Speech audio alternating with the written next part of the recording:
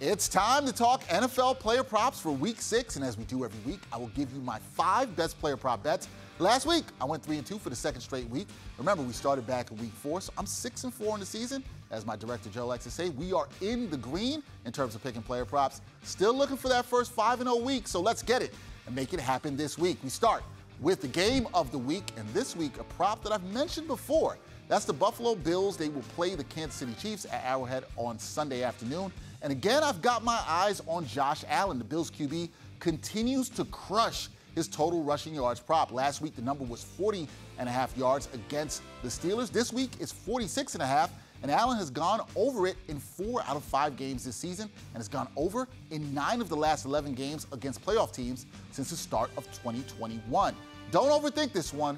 Bang the over with Josh Allen. For my next prop, we go to the Steel City where the Tampa Bay Buccaneers will take on the Pittsburgh Steelers. Now, I really like the Steelers to be competitive in this game of 2 struggling offenses. However, I'm not sure how often Pittsburgh will find the end zone. They have not been a good team in the red zone at all this season, which has meant a good deal of opportunities for kicker Chris Boswell. Take a look at Boswell's prop number for field goals made at 1.5. Pretty good number. You can find some good value with this one. I think the Steelers move the ball better than they did last week in Buffalo, and Boswell gets at least 2 field goals on Sunday.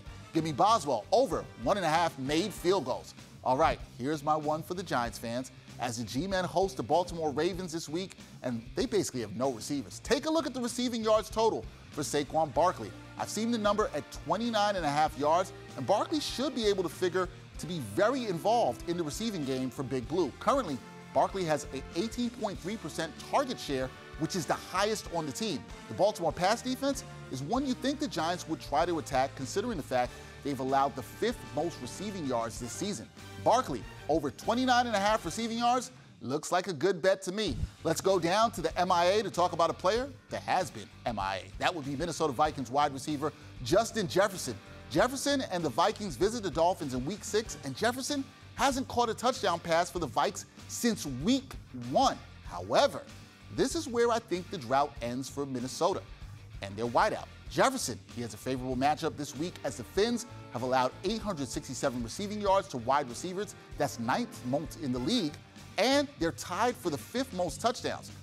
I'm going with Jefferson as an anytime touchdown scorer this week. And last but not least, we got to talk about the beast, which would be New York Jets running back Breece Hall. Last week, Hall had a breakout game against Miami, which saw him tally 197 yards on 20 touches in a gangrene win. He ran for 97, and he also had 2 catches for 100 yards in Week 5. Now, check out the prop for Hall, rushing plus receiving yards. Number right now is 82.5, and I like this number because although he's averaged 11.3 touches in Gangrene's first 3 games, the rookie back has produced at least 60 total yards in 4 of his first 5 games. Following last week's performance, I would expect to see more touches for Hall in Week 6 against Green Bay. With how dynamic of a player Hall appears to be, bang Breece, the Beast Hall, over 82.5 rushing and receiving yards.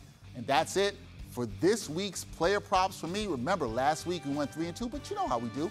We're going for 5-0. We're trying to win y'all some bucks. We'll see y'all in Week 7.